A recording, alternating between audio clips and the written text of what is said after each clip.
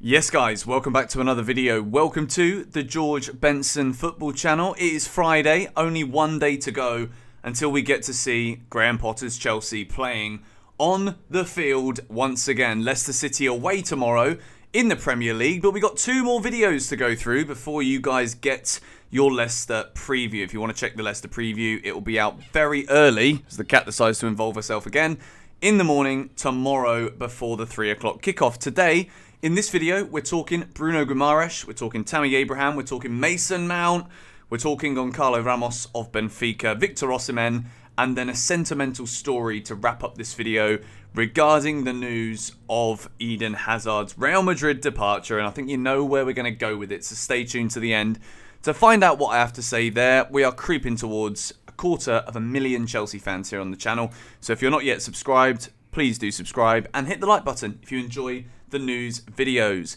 The first story is regarding Bruno Guimarães.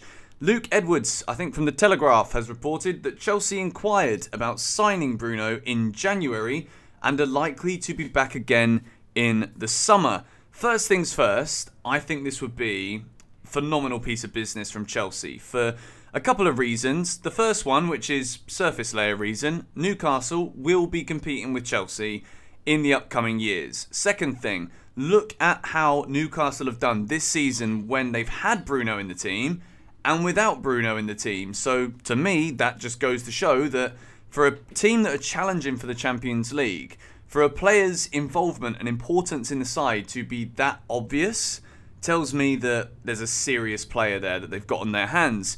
And the third reason is, I think a midfield of Bruno Guimarães and Enzo Fernandez would be absolutely magnificent. So I think there's a great piece of balance in there. You've got Argentina and Brazil, and then you've also got Andre Santos in the mix as well to add in for the future. There's just, I don't know, something about it. I know the reasons I've given aren't probably the best, but what Bruno does so incredibly well is he can sit and play the passes the same way that we've seen Enzo Fernandez always forward-thinking passes. And I think what Chelsea could do by having both of these there is teams don't really know what they're going to come up against if you've got a midfield two of Enzo and Bruno. Both can sit, both can go forward a bit more, and in the final third, both can be absolutely lethal with those final balls into the box.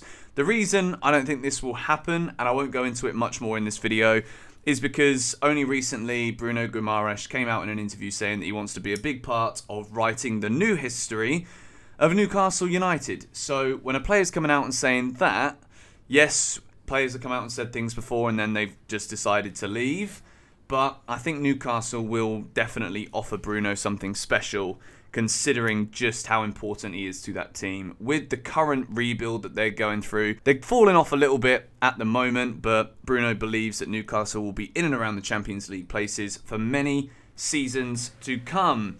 The next story that I wish to discuss today is regarding Mason Mount and interest from Manchester United. Jacob Steinberger said Mason Mount is emerging as a summer target for Manchester United, whose priority remains a move for Harry Kane. Stay tuned later on this evening in the UK for a video talking about that bloke. Mount is increasingly likely to leave Chelsea and is a cheaper target than Jude Bellingham. Liverpool are also in for the CFC midfielder. At the moment, the rumours have been that Mason Mount has recently rejected a £180,000 per week contract. He was offered something along the same lines as what Reece James is being paid by Chelsea for his new contract that he recently signed. Mount's rejected it. At the minute, I think this is only going one way. Chelsea will be forced to cash in on Mount this summer. And considering there is going to be just a year left on that contract come this summer, the talks at the minute are about something along the lines of 50 million quid, which, when we know how good Mount can be, it seems as though Chelsea will be shorted here in terms of what the value of the player is, but if he won't sign a new deal, what to do? If we can somehow manage to squeeze 65 million, I think based on the current footballing market, Premier League, English, for me that would make a bit more sense as a fee as opposed to 50 million. But United are also in for Harry Kane. We'll see if they can bring both of them to Old Trafford this summer. The next news is once again regarding Tammy Abraham. And Fabrizio Romano has put all in one tweet here, so there is a lot to unpack. Chelsea have €80 million buyback clause for Tammy Abraham valid in the summer. Tammy this season I think has scored 6 goals for Roma. We move. There's a €120 million release clause also into Goncalo Ramos Benfica contract. Napoli won't open concrete talks for Victor Osimhen during the season. When I look at all 3 of the strikers mentioned in Fabrizio Romano's tweet here, Tammy Abraham is also wanted by Manchester United, apparently. I'm sure that will have something to do with whether or not they can get Harry Kane. Tammy Abraham, Chelsea have already had him, we sold him, and to buy him back for €80 million with the record that he's got, to me doesn't make much sense at all. I love Tammy, and I liked him when he was at Chelsea, was a bit confused as to why Thomas Tuchel just froze him out of the Chelsea reckoning, but we're not buying a proven goal scorer who is bettering himself season by season. Tammy Abraham's record at Chelsea was better than it has been at Roma. And Goncalo Ramos, I'm hearing a €120 million release clause. I'm seeing Benfica. And I'm thinking to myself here, Rui Costa is going to be so sick to death of the sight of Todd Boehly and Behdad Eghbali that I think the door might well be closed for Chelsea Football Club to even consider doing business for Ramos this summer. However, comparing Tammy Abraham's goal scoring record to Goncalo Ramos from Benfica, Ramos is hitting the kind of numbers that Victor Osimhen is hitting at Napoli. And in terms of what we saw at the World Cup, Ramos was fantastic for Portugal, brilliant for Benfica the other night, also in the Champions League. 120 million, it does to me scream a little bit Darwin Núñez, Liverpool, but then recently you would say that Darwin Núñez is finally showing that Liverpool probably haven't wasted their money there. With Benfica, there is a constant conveyor belt of world-class talent that emerges at Benfica, and then they make significant profits on their players. They are a fantastically ran club, and I just think Ramos is one of those names where, at the moment, if you search for his name on Google, a lot of Manchester United links come up. So in my video later on today, there are 2 other strikers who will definitely be leaving their clubs this summer that I go into much more detail on in another Chelsea-related video. So stay tuned in a few hours for that one. But Ramos, for me, I think he's a quality striker. He seems to have that grit and a little bit of an edge to him that we've also seen from successful Chelsea strikers in the past. And then Victor Osimhen. I think the more he keeps scoring, the harder it's going to be for Napoli to keep hold of him. I think this summer, in the European transfer market, there are going to be so many massive moves. There are going to be so many clubs desperate to make big name signings, and at the minute, the Premier League, they're going to be looking at the Ramoses, they're going to be looking at Mbappe's, Harry Kane's, Victor Osimhen's, players that are absolutely shining, and the Premier League clubs who have got the money to spend, your likes of Cities, your Chelseas, Liverpool might be looking to spend again, United certainly will be looking to spend, depending on whether the Glazers block the finances or whatever. I think this is a really interesting one to watch. I think Ramos would be amazing. And I think Chelsea need to be looking. If we're going to be linked with an 80 million Abraham, we're already spending a fortune on a number 9 there. And I think it's about levels here.